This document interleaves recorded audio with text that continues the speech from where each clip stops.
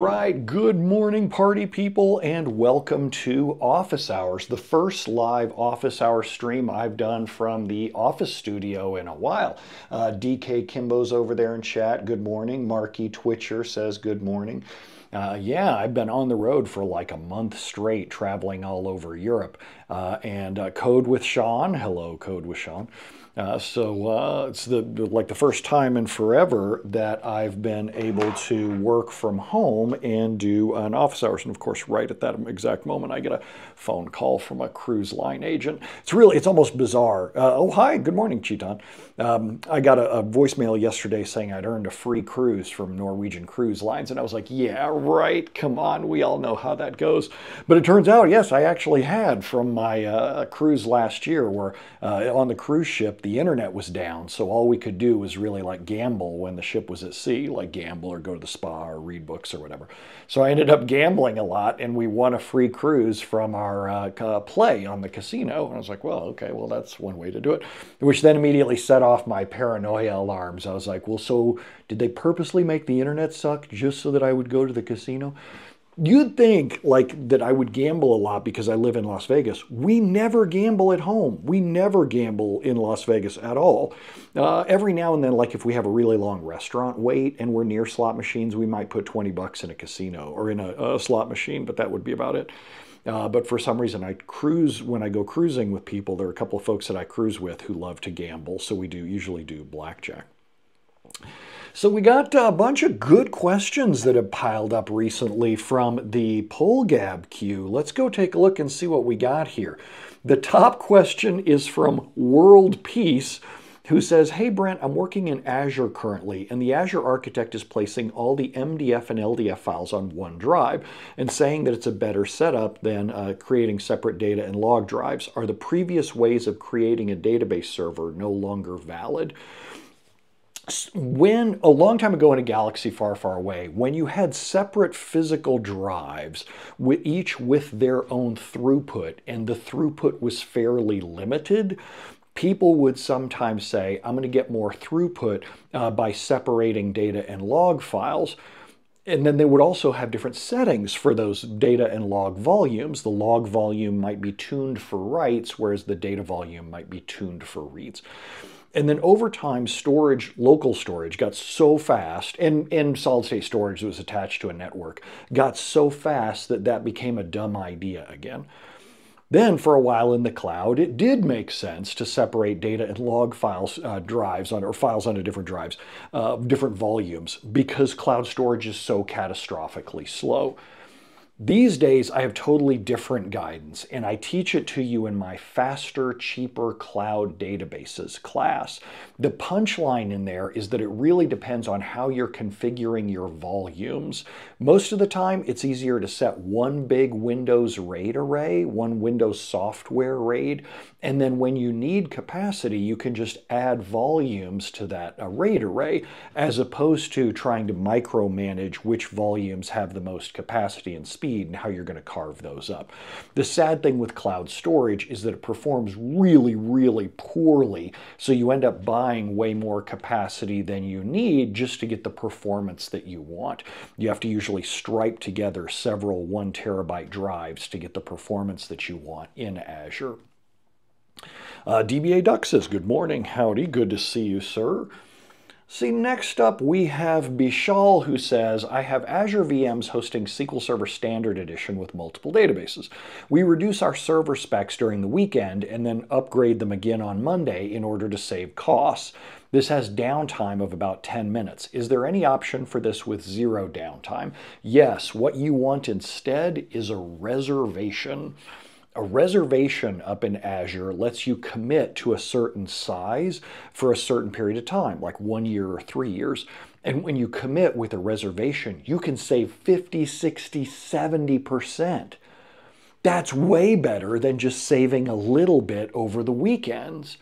Check out reservations, because they even let you change the reservation amount. They let you like exchange different reservation quantities or even get a refund if you want. So it's not really even that high of a commitment. That's actually the part of the very first thing I teach in my Faster, Cheaper Cloud Databases class. 2 answers in a row plugging that class, which is funny. Shane O'Neill's, hi, howdy, good to see you in here. Kurama says, my boss says you don't need to run index maintenance anymore outside of stats updates, as fragmentation is not a concern with flash storage. Okay, so check out if you go Google for or search on YouTube, Brent Ozar fragmentation. I've got tons of videos about that. Check out those videos. You'll get lots of education, and then you can catch up to your boss. Next up, SQLHeinrich says, hi Brent, I didn't have the budget for Data Saturday Croatia this year. How was it from your perspective? I thought it was great. I think that most SQL Saturdays are great when you talk about how little they cost. When you say you don't have the budget, I mean, I don't know how it gets cheaper than free. I suppose maybe you're hoping for some event where people actually pay you to attend. I don't think you're going to find one of those anytime soon. Or if you do, it's probably going to have some material you're not really interested in watching because they're just like a timeshare paying you to sit in a seat while they spam the bejesus out of you. You are going to have travel costs, but that's up to you. You want to find events that are local to you or as close to you as possible. And there are lots of SQL Saturdays and Data Saturdays all over the world. SQLHeinrich says, how is the SQL Server community there? You know, I don't know if I could tell you, when you say how is the community, it's such a generic question. I don't know what kind of answer you're looking for there. He says, and do you plan on being there next year too? No, but that's just because I try to move around every year. I try to attend different events every year, different regional and international events every year. For example, this year I'm doing Boston, Houston, Croatia. I'm trying to think of the other ones that I did earlier in the year. But then I won't do those events again. Next year I'll go off to different places depending on, because I don't want to travel to see the same place every single year if I can avoid it. I'd rather jump around and see different places. DK Kimbo says SQL timeshares is a good example, but wait, that's the cloud. Yes, yes, where's my, yes, time, that's DK Kimbo, that's a genius analogy. I absolutely love it. Timeshares in the cloud.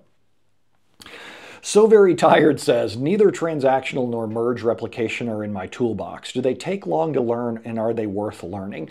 They're not in my toolbox either. In my experience, they're the kinds of things that if the company needs it, they tend to have several people on the team who use it and are very familiar with it. So if you don't already have a job for a company like that, working with transactional and merge replication, don't bother learning. Wait until you get a job at one of those companies, because it's not going to be the primary thing that you work with. You're going to have other things in SQL Server that you work with. And they can very easily catch you up to speed on transactional and merge replication when you need it. Otherwise, you may go your whole career without needing it. I haven't used it in 14 years. I can tell you that with certainty because the last time I used it was 2012, and I remember exactly what that scenario was. Next up, let's see, Flash Sentry says, specifically for availability groups, what should I look for in a monitoring tool? Most of them just regurgitate a DMV. So for me, I would say you probably don't want to buy a monitoring tool just for AGs. You want to buy a monitoring tool that meets lots of criteria. So what you want to do is make a list of everything that you need to monitor and then try the trials of each different popular monitoring tool. Then when I say try it, I don't just mean install it and click around and go, oh yeah, that's pretty. What you want to do is have a list of failures that you want to test.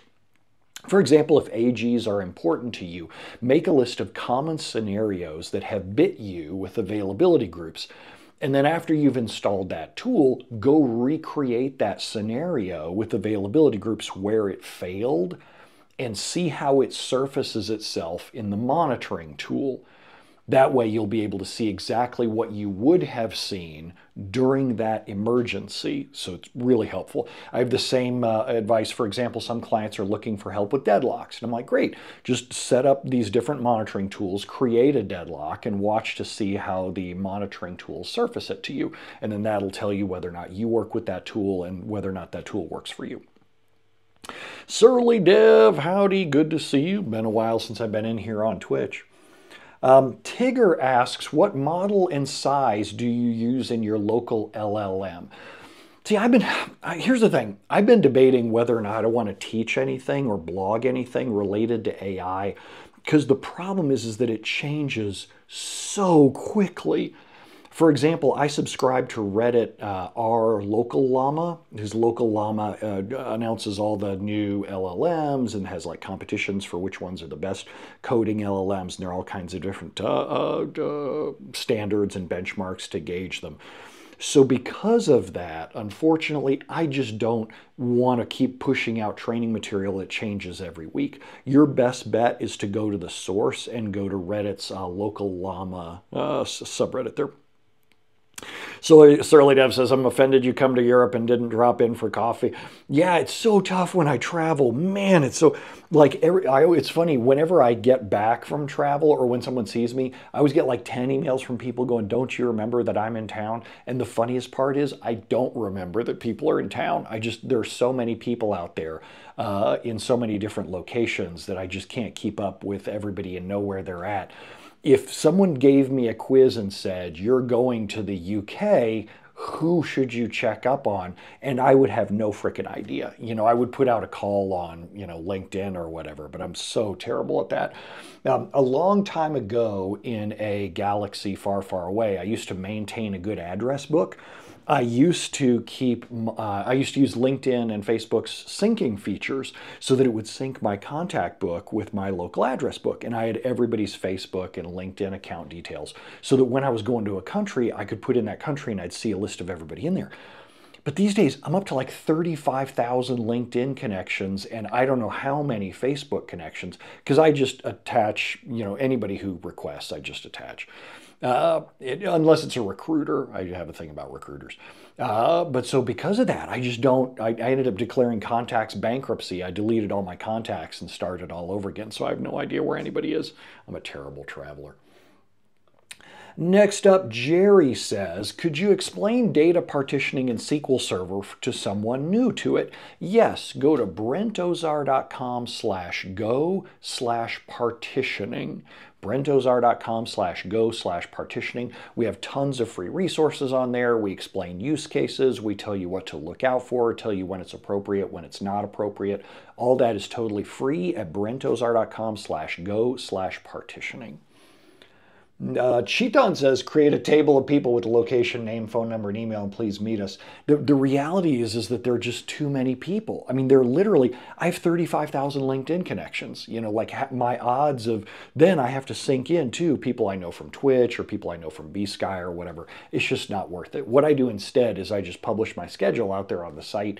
People can see where I'm going to different conferences, and then sometimes they email me and go, hey, you know, I'd like to meet up with you at this time. And then I respond with, well, my travel schedule's already booked usually, so it's pretty tough.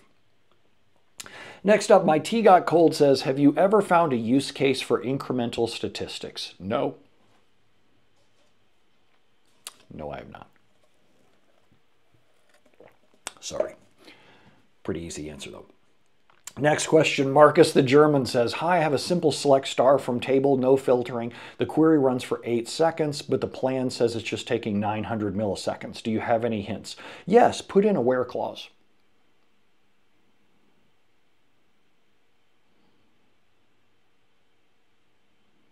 Only get the rows that you want. The reason that it's taking 8 seconds is that it's pouring all kinds of results into Management Studio. SQL Server's bored out of its gourd. You need to put a where clause on your queries. Next up, Dopinder asks, what's the max number of databases that you recommend for a single availability group, and what are the warnings for exceeding this number? Google for what not to do availability groups. There's a fantastic post by Warwick Rudd that explains the problem with worker thread exhaustion. It's what not to do availability groups, and he explains what happens when you add too many databases in. Because of that, my general guideline for folks, I almost said rule, but guideline, is if you're going to have more than 100 databases on a server on one primary replica, then you probably want to think about either splitting that SQL Server up between many, like using virtualization, or you probably want a different high availability and disaster recovery plan, because the number of databases you have is only going to get worse. It's only going to get higher over time. So even when you're already at 100, you may hit problems with worker thread exhaustion. There are scenarios where you don't. Like if you have 1,000 databases that aren't doing anything, you may be able to pull it off. But the more active the databases are, the more you're going to have problems with that, as Warwick Rudd explains. Just a really good post. Next up, Mirza says, what is the technology in Azure that you recommend we focus on if we only have on-premises experience as a DBA? Is it just Azure SQL database, or do we need to have working knowledge of other tools? Go check out my class, running SQL Server in Azure and AWS, and I explain the different options up there. I explain use cases for each of the options so that you know which ones make sense for you to learn. That's if you go to brentozar.com, click training up at the top, and then check out the running SQL Server in the cloud class. And it's cheap too. And then we'll do one more. One CTE to rule them all says, should I CTE or not CTE? Help me be kind to myself and others. Do you gain performance under the hood using them? T-SQL is a declarative language where you're declaring the shape of your result sets. You're not declaring the shape of the execution plan. Although you can, there are hints that you can put in that will govern how SQL Server does the plan. But generally speaking, CTEs, subqueries, there's all kinds of things that you can do with T-SQL that just explain to SQL Server what's the data that you want. If you get to the point, and so what I would tell you is write your queries in a way that are easy to understand first. The easier that they are for a human being to understand, the better off you're going to be with the query optimizer. When you get to the point where you're hitting performance walls and you need to rewrite to fix things, then check out one of two resources. Either check out my Mastering Server Tuning class or Itzik Ben-Ghan's book, T-SQL Querying. So either my Mastering Server Tuning class or Itzik Ben-Ghan's book on T-SQL querying, and both of those can teach you how to rewrite T-SQL, depending on which one of those learning methods that you prefer, will teach you how to rewrite existing T-SQL in a more performant way. I wish that I could tell you, always use this tool or never use this tool. But that wouldn't make sense, right? It's not like if you're a carpenter, you go, well, always use the hammer. Never use a screwdriver or a saw. That just doesn't make sense. We have to use different tools to accomplish different goals depending on what we're trying to do. And by asking, should I use a hammer, you're really exposing that maybe it's time for you to report to class or grab a book. All right, there we go. There's a whole bunch of questions inside there. I will now, oh my gosh, it's a beautiful day over in Las Vegas. We had thunderstorms roll through yesterday, and so the temperature went from 106 degrees Fahrenheit down to 72 Fahrenheit this morning. It's now back up to 80. So I'm going to go get outside, take the dog for a walk around the block. I've already taken Beanie out once, and I'm going to take him out twice in one morning. He's going to absolutely lose his mind. So I will see y'all on the next office hours. Adios.